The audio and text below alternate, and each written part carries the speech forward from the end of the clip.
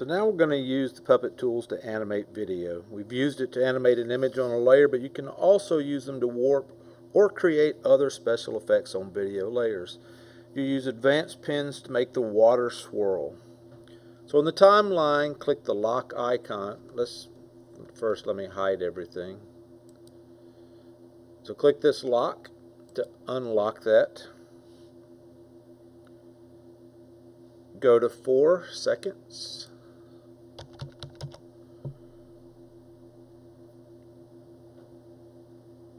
Select the water background layer. Select the Puppet Advanced Pen tool.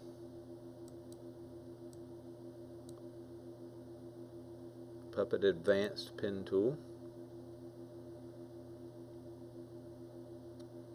Then create 2 advanced pins in the water on either side of the crab and 1 on each above and below it. So we're going to click to the left of it, to the right of it, above it, below it. We can uncheck show so we don't see all the triangles. We're going to rotate each pin and create waves in the water. You'll probably need to scale and reposition the pins as well to ensure that the water reaches the edges of the scene. If you aren't happy with the effect, you can delete the pins and start over. So we're just going to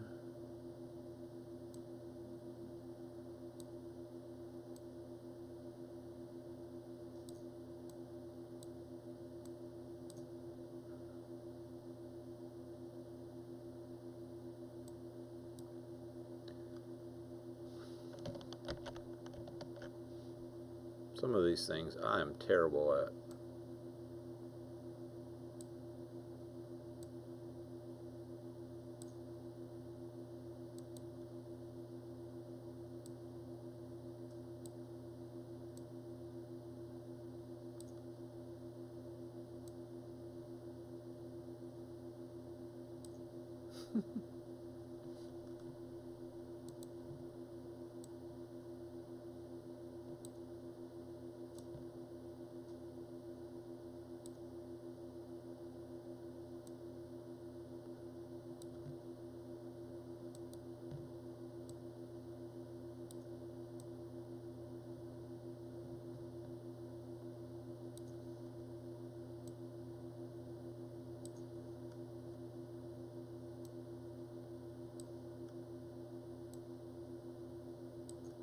Yeah, I did awful.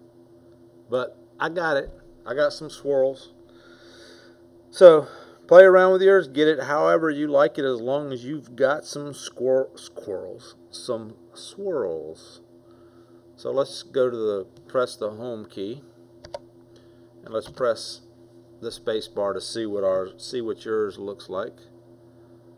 Yeah, mine's whatever. I notice I got a little blank spot over here, but that's okay. I tried. So press spacebar again when you're done.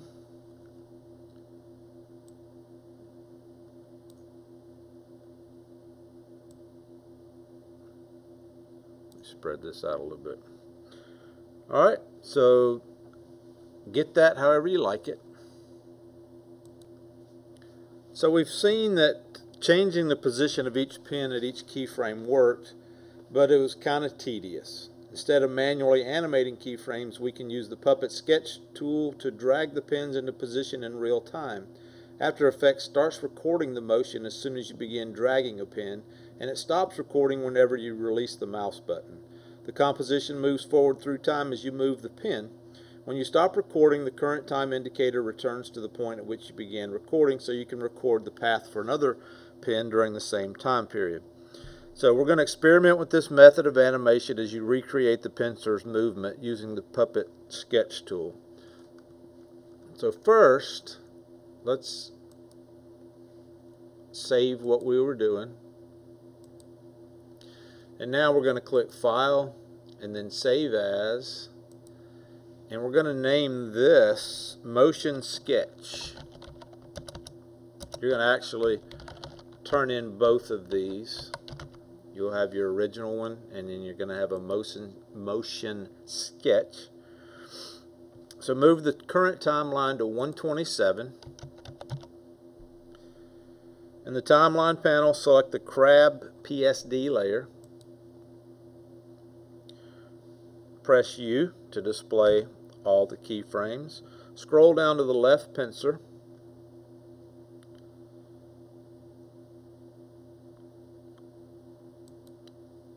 We're going to we're going to delete all of these keyframes. So if I drag this over all of these, and I'm going to delete them, just hit the delete key. And then for the right, we're going to do the same thing. We're going to delete all of these keyframes. So we have no keyframes for our pincers now.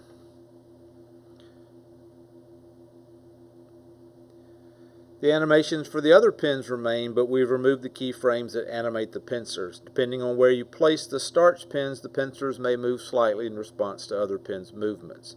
Select the Puppet Position Pin tool. So go up here, Puppet Position Pin tool. In the timeline panel, select Puppet. We already had it selected. Select the left pincer pin.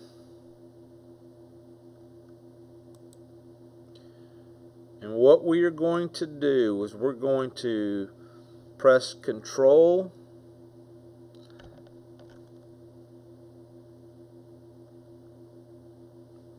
and we're going to drag, let's see, press Control to activate the sketch tool.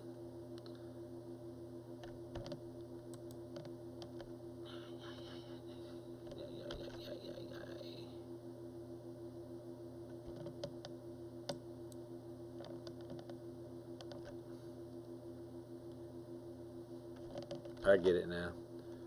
So when you press, you see how there is a little clock right there? Continue to hold down the Control and drag the position, drag it into a bunch of different positions, just wiggle it all around. Do the hokey pokey, turn yourself around, and you see you've done all of those.